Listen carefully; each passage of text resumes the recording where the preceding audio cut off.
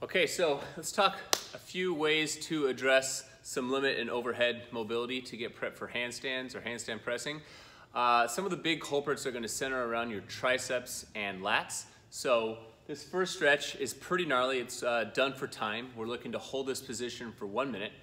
And basically, the closer your knees are to the bench, you'll see in a second, the easier it is. The further away they get, the harder you can make this, the more intense. So start something that's well within the ability, and then over time you can work your way further apart.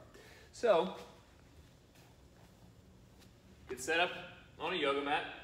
You're going to put your elbows onto the bench about shoulder width apart, and then you're going to take this dumbbell, which is very light, let's say between 5 and 15 pounds.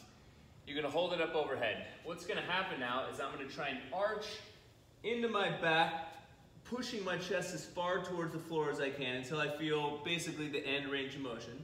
I'm going to tuck my hips underneath, so I'm kind of moving into a hollow body position, and then I'm going to let my hands drop until they're about an inch or so from my shoulders. So they're on tension.